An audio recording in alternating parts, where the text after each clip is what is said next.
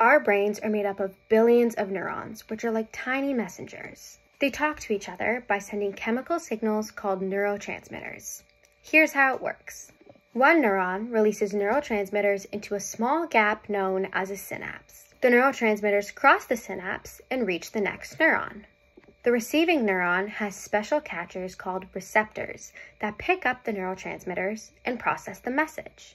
This communication system is super important because it helps our brain process information and guide our behavior. We're going to go over some of the different types of neurotransmitters and their basic functions within our brains. The neurotransmitter dopamine is associated with reward function.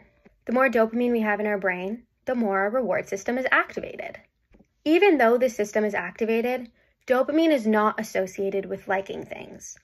Rather, it helps control our motivation, or how much we want something, known as motivational value. For example, if you click a button and unexpectedly win a prize, dopamine will signal that this action was rewarding or novel, making it more likely that you'll click the button again. The neurotransmitter serotonin is probably one of the most talked about neurotransmitters, and it has a variety of functions. It can affect our mood, behavior, sleep, and mental processes. It also affects other functions, like heart health, digestion, and bladder control.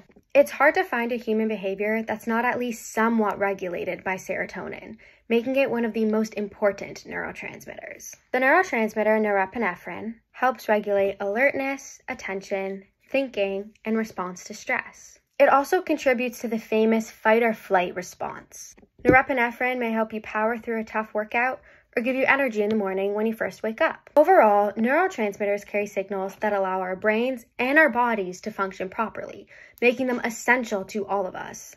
What other neurotransmitters do you know about?